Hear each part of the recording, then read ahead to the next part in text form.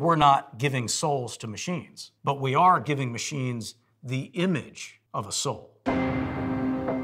These computer programs that we're developing are strangely human-like.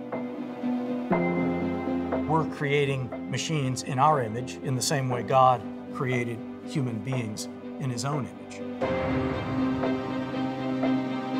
It's an artificial brain. Watson? Who is Agatha Christie? They think, they speak, The first name is Lisa. they interact with humans on a human level. What is artificial intelligence? What's the history? How did we get to where we are today? Where is AI going? And as Christians, how do we view the future in light of biblical revelation?